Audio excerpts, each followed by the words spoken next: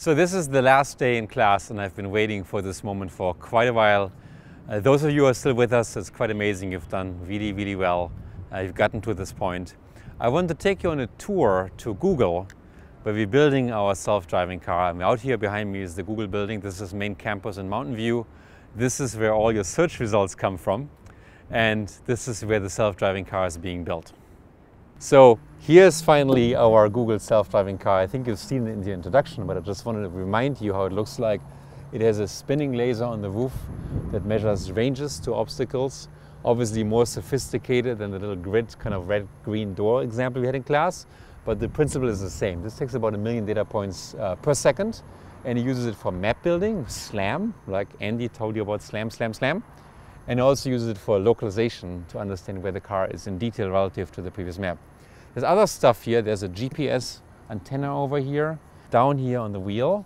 It's a simple sensor that measures how far the wheel is turning. We have our entire computer system, and as you see, there's mostly nothing. There's a very small interface to the car itself, a fuse box, a regular PC, and down here is a navigation unit that contains electronics for the GPS. So let's go on a drive. On my display, you can see what the car sees. It uses its rangefinders to track other vehicles using probabilistic filters like the ones we talked about. It also sees static obstacles and classifies them. And the map has been built using the SLAM techniques that we talked about in the last class. And when and where will Kalman and particle filters fit in? Well, Kalman filters are part of the GPS-based localization technique. We also use them in part for tracking other vehicles and for doing sensor fusion between the camera data and the radar data. And particle filters we used for quite a while for localization. Crosswalk ahead. Aha. But then we moved back to grid-based techniques again, using very fast convolution methods for aligning grids to each other. The AI is the brains, it's the core. So all the methods that we talked about, every single one has a purpose in this car. Now there are some differences. For one, the sensor data is much more involved than the little toy examples we made up. Crosswalk ahead. The data is much richer, so it knows about crosswalks, it knows about different functions of road segments. Okay, we are still in manual driving, and this is the moment. Watch the thumb. David, do it. Yoo-hoo! That's it. So again, there's a car just jumping in front of us. You can feel the braking action. We try to stay away from them. Now the lane is clear again. Our car accelerates all by itself. And then we also have in the trunk something called an inertial measurement system.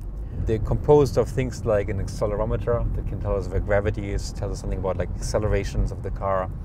There's something called gyros that measure how fast we rotate. And all those are integrated using one big Kalman filter into one big estimate. That tends to be not good enough. It tends to be that the GPS-based solution alone is often off by something like 5-6 feet. And 5-6 feet on a highway means you're halfway over into the next lane. Therefore, we do SLAM for mapping, and you can see maps in the underground over here. These are actual real SLAM maps. And then we use grid-based localization to match the momentary sensor data to those maps. And then we get about 10 centimeter accuracy. And 10 centimeter accuracy is actually sufficient to hold a car in a lane, which is very cool. Even a busy highway like this one is at most 5% empty when it performs well and 95% free.